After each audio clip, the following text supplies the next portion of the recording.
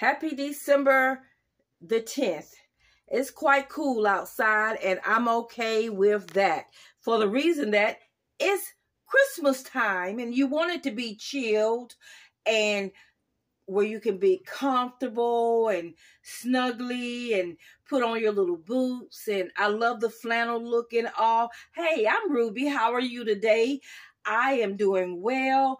I went over to the discount grocery store just to pick up some bread.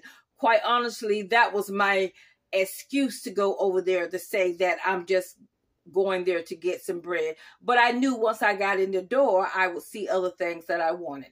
They had some meats, they had some other things, but that's not what I really went there for. I just, like I said, I really wanted to get some bread, but I knew that I was going to browse and find other things that I wanted. At the discount grocery store, that's where they have things that are donated to them, and people can come in and they can shop. Some stores, such as this one here, you have to have a card. If your income is a certain level, you get an extra 5% off. Well, I wait until it's during the summertime when I'm out of school and my income is lower. So I go over there and I partake of the 5%. But they usually have lots of vegetables, canned goods. They even have two sides. They have the side where there are clothing and other personal needs and items. But the aisle or the other side where they have the food and stuff like that, they also give you free bread, and they have meats, and they have different sauces and pastas, and they have so much. It's really a great surprise because you never know what you're gonna get. So let me show you what I received today. So today I went over to the side where you get the clothing and items such as this and medicines and so on and so forth. And these here are multi-purpose cleaning wipes. They're good for the kitchen, the bathroom, and the living room. There's 100 of these, and it has alcohol in it with water. So for 59 cents, and keep in mind, I get an extra 5% off. I decided to pick up 6 of these. This is great because this should probably get me through the winter. And if I have any concern, I can just add a little bit more water with just a cap or two of bleach, and that can help more with killing germs and what have you. So I got 6 of these, and one of these are actually in my car. Then I came over here. I don't usually use these Bob Evans mashed potatoes. I usually don't use these, but today I thought I would go on and buy one. They were $1.99, so I said, let me just go on and give it a try and see if I like those. That's going to go along with my dinner tonight. And over here, one of my favorite things, I know, and many people that go to discount grocery stores and people that go to food pantries know, to start looking out for things that have past its time for the season. For instance, this is Starbucks Ice Espresso Pumpkin Spice Latte. Now, back in October and November, of course, this was very popular. Now it's Christmas. They're dealing more with the peppermint type of things. So what I do with this here, I take it and I'll put it inside of a cup, just a portion of it, not a lot, because espresso is very strong. Then I'll add water, then I'll add cream, and then I will add some sort of sweetener, and I will have myself a decent cup of coffee. It says it's spicy and swift, so spicy and sweet. And so depending on how much sugar I have in it, it's depending how much sweetener I'll put in. I have to do a little taste test. Now, I went over to Aldi's yesterday, and they have these peppermint, look like Oreo cookies. I purchased a pack of those, and they only had one. And I said I was going to go over to another Aldi. I may still do that, but look at this here. I don't think I have to anymore. These here were on the counter.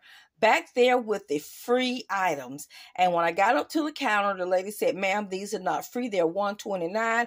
I said, that's fine. I felt even better about getting them for $129 because I had decided that I was just going to take these last 3 boxes. After all, it was getting close to 5 o'clock in the afternoon, and I like these. These are Trader Joe's Candy Cane JoJo's sandwich cookies. Last year, I bought the ones from Aldi, maybe about 5 or 6 packs, and I gave one away. Okay, and the next thing I have is this organic spinach. You could get a case of this for $5. I believe, yes, $5.99 for a case. Or was it $6.99? No, it was $5.99 because I remember her saying that. So I got 1 pack for 79 cents.